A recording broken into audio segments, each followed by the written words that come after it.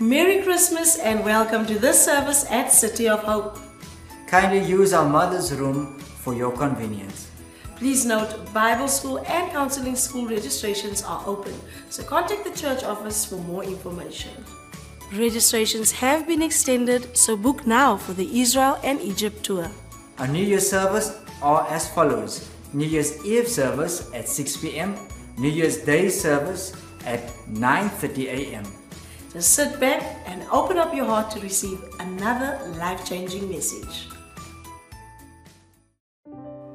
In the same region, there were some shepherds staying out in the fields and keeping watch over the flock at night. And an angel of the Lord suddenly stood near them, and the glory of the Lord shone around them, and they were terribly frightened. And so the angel said to them, "Do not be afraid, for behold, I bring you good news of great joy, which will be for all the people. For today in the city of David there has been born for you a Savior, who is Christ the Lord. And this will be a sign for you. You will find a baby wrapped in cloths and lying in a manger." And suddenly there appeared with the angel a multitude of the heavenly army of angels, praising God and saying, "Glory to God in the highest, and on earth peace among people with whom he is pleased." When the angels had departed from them into heaven, the shepherds began saying to one another, "Let's go straight to Bethlehem then, and see this thing that has happened, which the Lord has made known to us." And they came in a hurry as they found their way to Mary and Joseph, and the baby as he lay in the manger. When they had seen him, they made known the statement which had been told them about this child. And all who had heard it were amazed about the things which were told them by the shepherds. I want to share this morning a message, and a very simple message on this Christmas morning, and it's really a question. The question is this: how good is our news? Come on, turn to your neighbor and ask him or her and say, kind of eyeball them and say, how good is your news? Because that's really the question of Christmas, you know. The angel said to Mary and to the shepherds, I'm bringing the Savior, and it's good news. I'm here to announce good news that will bring great joy. And I checked the Greek of the word great. It means mega. He says, I'm giving you news that's going to release mega joy on earth. And the news that we have, the question I'm asking myself is, how much joy does our news release? Because I don't know about you, I've kind of had enough bad news. I mean, how many of you know that we hear bad news all the time? I was opening my phone yesterday and I nearly had some kind of an attack, you know. I opened it and it said, mammoth petrol or fuel price hikes for South Africans. And I'm thinking, not another one. Jesus, help us, please. I was like, and then when I opened it, it was just a reflection on the year of how the prices has increased. But we become so accustomed to bad news that we kind of expect bad news. And when we had COVID 3 years ago, and that was really terrible news, and with that came lockdown, and with that came news of economic recession and all sorts of things. I remember we were just blessed to have a wonderful holiday down in KZN, and thank you to Pastor Andre and Des who stood in for us and afforded us this break together with our leadership. But we've been trying to have this holiday for the last 3 years. So the first time we planned it was lockdown. The second time we planned it, there was riots in KZN. We were on our way traveling there. We had to turn around and come back home and cancel the holiday. The third time we tried to go, the truckers blocked the way all the way there. And then we went over a dirt mountain pass next to Van Reenen down the hill. We got there just to all of us being infected with COVID and being down for 2 weeks there, not even wanting to put our foot in the water, so sick we were. And so at long last we had our holiday. In our infinite wisdom, we designed our own our trailer. We designed an extra tent to it where Katinka and I would sleep, and we had it made here in a factory. And in our infinite wisdom, we decided to go and test it at the coast. And we had 300 millimeters of rain in the course of 2 days. There was water coming through every hole that you can think. And I was ready to tell Katinka, that's it. Tomorrow morning we're turning around. We're going back to Kimberley. I'm sick and tired of this. And praise God, we pushed through and we had a lovely 2 weeks after that. But how many of you are sick and tired of bad news? Come on, Albie. Jy wil nie nog slegte nuus hoor nie. But we become so sensitized by the bad news we hear. Listen to this, that we actually expect bad news to come. We're expecting the worst, oftentimes. Not only that, when somebody happens to give us good news, we don't believe them. When somebody shares a testimony of the goodness of God or something good that's happening, we have a question. We said, but wait a minute, there must be a catch in it. Have you read the small print? Come on, this must be a scheme or a scam or something of that sort. It can't be that good. But this morning I've got this question to you, and that is, how good is our news? Come on, are we the kind of people that just kind of reinforce the bad news? Because bad news is full up. Bad news is, there's a lot of it going around. But when the angel spoke to the shepherd, he said, I'm going to give you good news that's going to release mega joy in your hearts. Wow. And God is saying, as he said to the shepherds, he said, don't fear.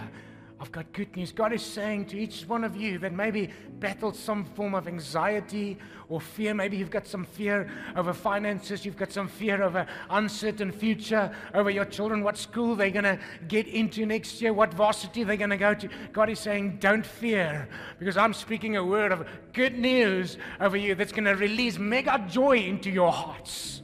It's the joy of my kingdom. It's the joy of my throne. Now, I don't know about you, but I find that there's some people in life that tends to make you sad. Do you have some people in your life? They break your heart. You love them, you care for them, you reach out to them, you give to them. And hulle stel jou teleur. Have you been disappointed by people? Come on. Can you think of somebody that made you sad? Okay? And then there are other people. They just downright make you mad. You're like that taxi driver that cuts you in front of you. You want to give him a fivefold ministry, right? And then there are others that make you glad. But you know, the good news is really the good news about a person that makes us glad. Remember this old chorus that ring like this. It said, He has made me glad. He has made me glad. I will rejoice, for He has made me glad. Jesus, the good news is about a person called Jesus Christ that came to make us glad. And in all the sadness and all the madness and in all the sad and bad news of this world, Jesus says, I come to give you good news. So maybe just turn to that neighbor again and say, how good is your news? You see, because as I've preached a couple of weeks ago, the kingdom of God is all about joy. The highest level of our Father's kingdom is joy. He says, I've come to give righteousness, peace, and joy in the Holy Spirit. That's my kingdom. God's kingdom is all about joy. I remember worshiping God at a conference a couple of years ago. And as I was worshiping, God spoke to me. It's almost like an audible voice. And He said, son, if the kingdom you are serving or building, if the net result of that is not joy, you must question the kingdom that you're building or serving. Because if you're building my kingdom, the net result will be joy. How many of you know that it's not just all joy? It's not tomato sauce, right? Like all gold. It's not all joy, okay? That sometimes when you seek the kingdom, you go through persecution and you go through trials. How many of you have gone through some or other trial this year? Some or other difficulty, some or other challenge, okay? We've gone. But the net result of God's kingdom is more joy. Come on, if you go through a trial in your marriage and God begins to speak to you about treating your husband or your wife better and treating them with honor and respect, and you repent and align to the King's way of doing things. How many of you know that there will be more joy in your marriage? But as you go through the trial, there might not be a lot of joy. The same with our finances. Maybe your finances is not an area of joy in your life. And then you learn the truth about tithing, and you learn the truth about stewarding your finances God's way. And as you align to the King's way of doing things, what happens? It releases more joy. The net result of God's kingdom is always going to be more joy. So how good is our news? And so just a few thoughts on this joy that we receive with Jesus. And I shared at length last night on this, so this first point I'm just going to mention. Joy comes when Jesus is our Savior, our Lord, and our Christ. The angel said the good news is that the Savior is born. He will be Lord and He will be Christ. You see, Jesus wants to be your Savior. How many of you have given your life to Jesus and you are saved? Come on. You've prayed the sinner's prayer. You say, Jesus, come and save me of my sin. You've done that. So you're saved, right? The Bible says everyone who calls on the name of the Lord might be saved. What does it say? Will be saved. But I find that it's not only just a once-off salvation. It's kind of a salvation that needs to happen ever so often. Yes, once off I give my life to Jesus and I'm going to heaven. But I need Jesus to save me ever so often out of the things that I do and the situations that I find myself in. And whenever you call on the name of the Lord, He will save you. Again and again and again, because He's a Savior. And so how do we respond to Him as Savior? We call on Him. How do we respond to Him as Lord? We surrender to Him. And how do we respond to Him as Messiah or as Christ? We make Him the center of our lives. I mentioned this last night, that oftentimes Jesus is not the center of our lives. Oftentimes we become the center of our lives. In other words, our life does not revolve around Jesus. We're not continually thinking what will make Him happy. We're all the while thinking what will make me happy. I think if I as a pastor sometimes battle with this, then maybe some of you are also battling with that. But I also find this, that the more I focus on myself and making me happy, the more miserable my life becomes. I'm going to preach to this side of the congregation because I'm getting some response from this side here. Somebody once said, a man wrapped up in himself becomes a very small package. Don't look at your neighbor right now, okay? Not good timing. But a person wrapped up in himself, in his own needs, in his own happiness, becomes a very small package. Sometimes couples sit in front of us. They say, no, they want to get a divorce. And I ask them, why do you want to divorce him? Or why do you want to divorce her? And the answer is, he does not make me happy anymore. Or she does not make me happy anymore. I think the news flash is that God did not send him or her to make you happy, but actually to make you holy. God has used marriage to make us holy. And so oftentimes we want to make ourselves the center of our life and the center of our happiness. But true happiness really lies in that I make Jesus the center. That my life revolves around Him. Because He is the Messiah. He is the Christ. He is the center. So turn to your neighbor and ask him or her, say, how good is your news? Does it bring great joy in your life? The second thought I'm leaving with you this morning is joy comes when we discover God's opinion. The angel spoke about glory to God in the highest heaven. And I don't know about you, I've always thought, what does glory mean? Growing up in church, I'm like, glory, what does it mean, you know? My grandmother, to be honest, as a kid, this is what I thought glory meant. And it's a bit funny, but I grew up in a very traditional church where my grandmother used to wear these big hats. And she was on the South African board of flower arranging, you know, she would have all these flower arrangements on her hat. And I always thought the glory of God must be something like that big hat that grandma's wearing, okay? But the glory of God is the greatness of God and the grandeur of God. But I discovered something else, that the Greek word for glory means doxa. The Greek word is doxa. And it means, you know what it means? It means the opinion of God. It means the opinion of God. And I've learned this one thing, that each of us live by someone's opinions.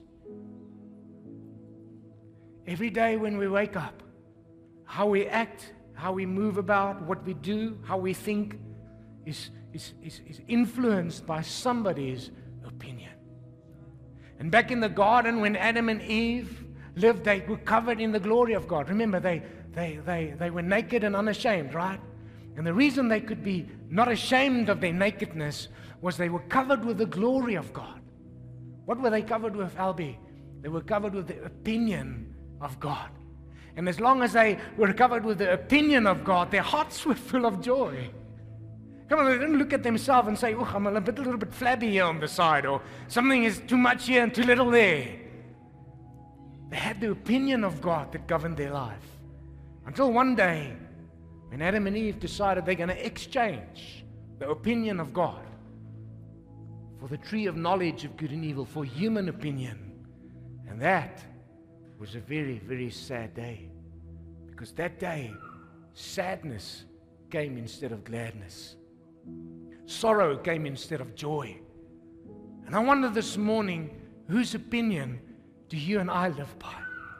Come on, because the opinion that we will live by, that each of us live by, will either increase our joy or decrease our joy. So I'm thinking, the opinion that you live by, that you woke up by this morning, did it increase your joy or decrease your joy? Because if it's God's opinion, it's going to increase your joy. But if it's any other opinion that's not aligned to God's opinion, it's going to decrease your joy. And maybe this morning, we need to change the opinion by which we live. Do you know what the word amen means? Who can help me? Amen means, be it so. But somebody once explained it so beautiful to me, so one theologian, he said, amen literally means I exchange my opinion for God's opinion. So when you hear the word, when the opinion of God is preached over your life, what happens when you say amen and you really mean it out of your heart? You say, I agree with this. You are saying, I am exchanging my opinion for my Father's opinion. I'm exchanging this negative human opinion for God's opinion. And God's opinion released tremendous joy into these shepherds, because suddenly they realized that they were worth being saved, that they were worth being redeemed by the Savior that was sent to them. And so the opinion by which we live, the glory of God, releases joy. The next thing, joy comes when there's peace on earth and peace with heaven. I want to repeat that. Joy comes when there's peace on earth and peace with heaven. What does it mean? Peace on earth. Just ask any parent. All you really want for Christmas is not me or you, like the song says. All I want for Christmas is peace. As parents, all you really want for Christmas is 1 hour of peace. Can you just not fight or strive with one another for 1 hour, please? And so joy comes when there's peace on earth. But joy also comes when I've got peace with heaven. And you see, when there's opinions that I live by that's not of God, I'm going to find it hard to have peace with heaven. Peace with heaven comes when I align with heaven's opinion over my finances, with heaven's opinion over myself, over my marriage and my children, my work situation. When I align with God's opinions, then peace comes with heaven, but that also releases peace on earth. And then the next thought is this, that joy comes when we participate with what God is doing. You know, I quoted it last night. I thought it was John Maxwell, but he wasn't the first one that said it. But somebody once said this, there are 3 kinds of people in life. The first kind of people are the people who make things happen. Come on, are there any go-getters here that make things happen? Come on, just wave at me. Don't be shy. You know who you are. You make things happen. Julle laat die dinge gebeur. Wie's dit? Oh, there we are. First kind of people are those who make things happen. Second kind of people are those who watch things happen. Okay, that's good. They're spectator. The third kind of people are those who wonder what is happening.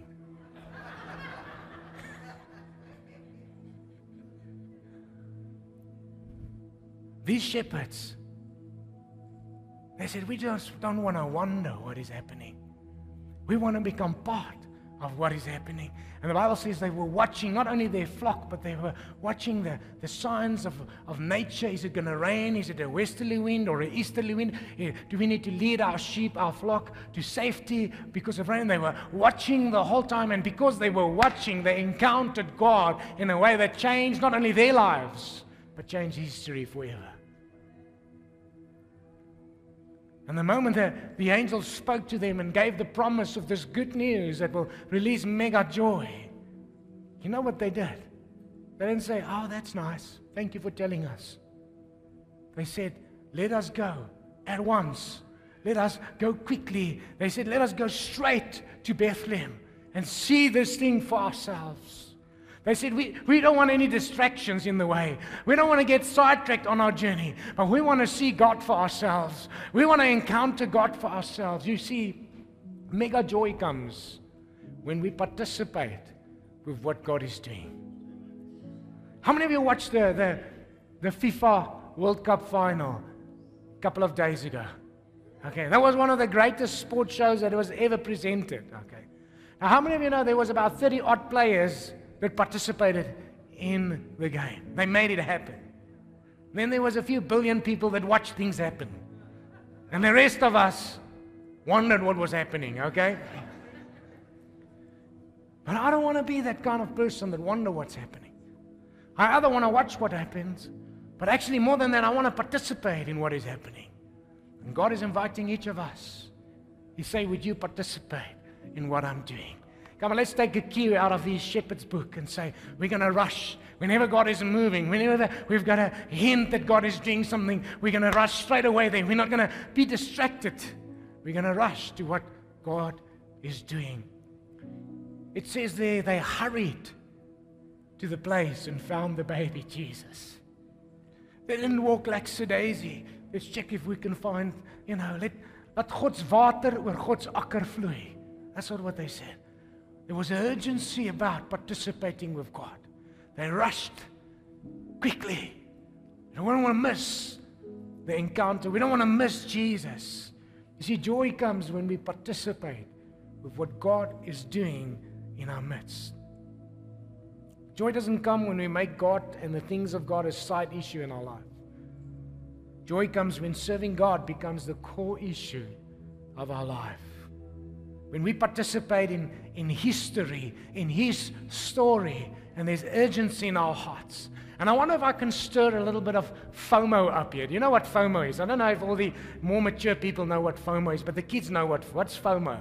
Who can help me? Fear of missing out. Dankie oom Bobby, jy weet, en Eddie. Fear of missing out is FOMO. We need to have a bit of FOMO when it comes to the things of God. One thing I so appreciate about Pastor Andre and Des is, although they're on semi-retirement and they're not here always, they always want to be involved with what God is doing. True or not? One thing I appreciate about Uncle Bobby and excuse me, no blank. Joan, sorry. It's like when you pray for somebody and the name is gone, suddenly. But they've got FOMO about the things of God. They don't want to miss out. Last night, somebody sent them a message incorrectly saying the service starts at 6:30. So luckily they arrived early for that service, but late for the first one. And they were so distraught that they missed the first 10 minutes of worship because they've got FOMO, they've got fear of missing out on the things of God. Come on, turn to your neighbor and say, you better develop a bit of FOMO about the things of God. The final thing that I find this shepherds doing is joy came when they promoted what God was doing. They started telling other people about Jesus. They were the first preachers of the good news apart from the angels, and they started proclaiming this good news that brings great joy. And it says all the people that they told it to were amazed. Joy was spreading. And you know what God has called us as a church, as a people, to wherever we go in this town, and even if you're not from Kimberley and you're just visiting, go back to your town and your places and spread the good news of great joy about Jesus wherever you go. Come on, God has made us and called us to be a witness unto Him. And just a quick tip, you ask me, how do I share a testimony? How do I preach at somebody? Just 3 cues. Keep it short when you share with somebody. Don't preach at them a long sermon. Number 2, keep it simple. Don't use theological words and righteousness and justification by faith, and just keep it simple. Short, simple, and number 3, keep it real. People want to know what happened in your life because people live in a real world and they're looking for a real God that they can encounter in a real world because Jesus is real. 2,000 years ago, he stepped as a baby into a real world, lived a real life for 30 years. Then he started a real ministry touching people's life, saving real sinners like you and I. And then he died on a real wooden cross. And real blood spilled so that you and I can have a real relationship with Jesus. But more than that, so that you and I can have a real witness, a testimony out there to share the good news. And I want to encourage you before this new year starts. Why don't you find somebody, if you go shopping at work or if you're not working with your family, find somebody and share a testimony of a real God, the goodness of a real God with somebody else. I promise you, their hearts will be filled with joy about the goodness of God. Amen. This morning I want to give an opportunity. If anybody is sitting here and you're saying, Pastor Jan, I can't say with all my heart that I made Jesus Lord and Savior of my life. I don't know if I go out on this Christmas Day, this 25th of December 2022, if I walk out of here and something, God forbid, happens to my life, I don't know if I would be heading to heaven. But this morning I heard the word and the Holy Spirit tugged on my heart. And I want to give my life. I need to give my life.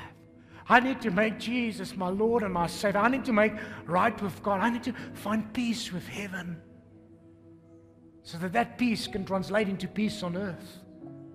And if that's you, I want to offer a prayer of salvation as we just close our eyes and just pray this prayer after me. Say, thank you, Father, for the good news of the gospel, that Jesus was sent to release mega joy into my heart and to my home.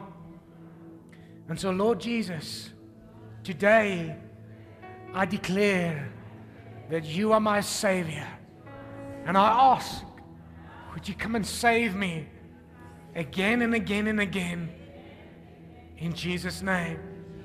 Also, Jesus, I declare that you alone are my Lord, and I surrender my life to you. Forgive me, Lord, for running my own life, my own way, but I need you to be in charge. And Jesus, today I confess you to be my Christ, my Messiah, the center of my life. And forgive me for making my life all about me, all about my happiness, because that has made me miserable. But today, Jesus, I make you the center. Let my life revolve around you and you alone, because you alone has made me glad. In Jesus' name, amen and amen. Wow, what a powerful prayer. Can we give God a praise offering?